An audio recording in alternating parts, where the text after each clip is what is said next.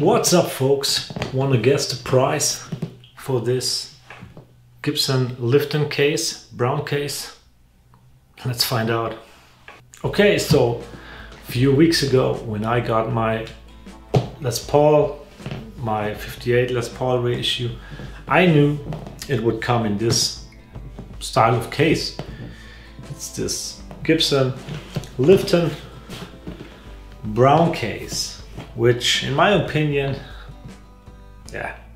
it's the perfect looking case for any vintage style guitar. I mean, the brown Tolex looks amazing, like vintage correct, and just has the vibes. And the pink interior, I heard a funny quote, and it was like, these cases are like California girls, if you know what I mean. Found it pretty funny. And yeah, so to be honest, I'm not 100% happy. To be honest, I'm really unhappy with this bad boy, because this case is not worth the money. So where shall we start?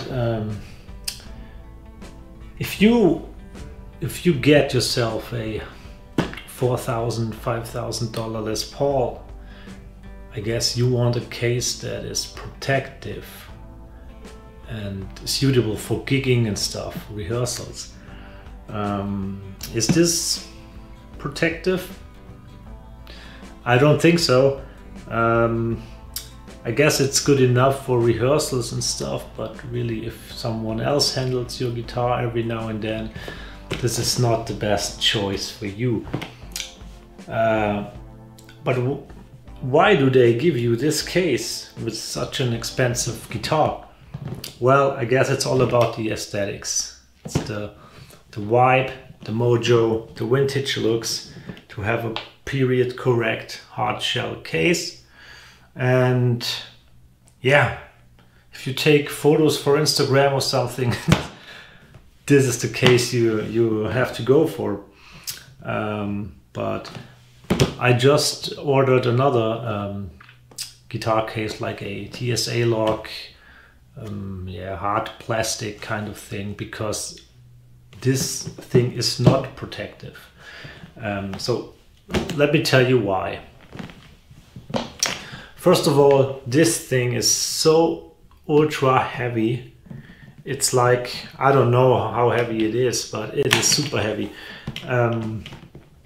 Seems to be proper wood, not plywood or something. And that's not a bad thing, to be honest.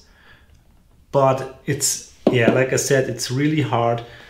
The lining inside is not really protective, because it's only, it's not as thick as it should be to give more protection.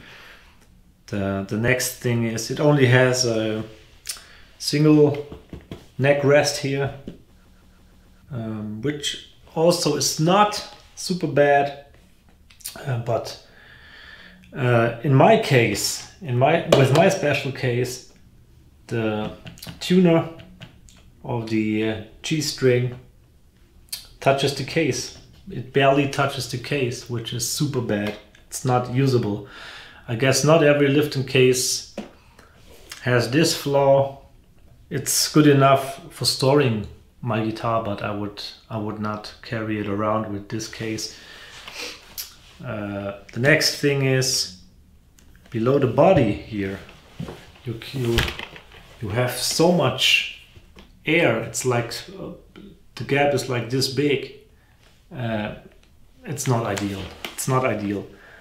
So yeah, pretty crazy that this case is like 500 bucks or even a little more. But it's, at least in my opinion, it's not usable. I wouldn't put and don't get me wrong, but I wouldn't put my $500 Epiphone in this case, because it's not good. especially with the flaw here on the G-string tuner button.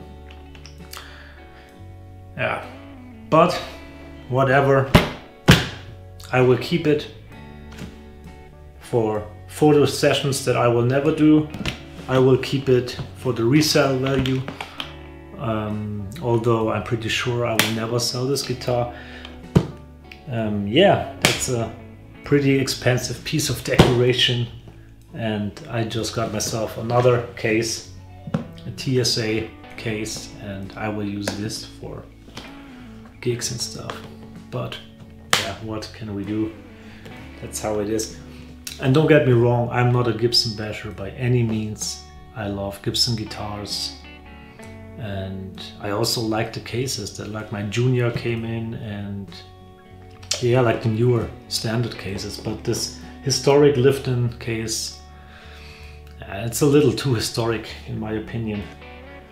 But I guess they think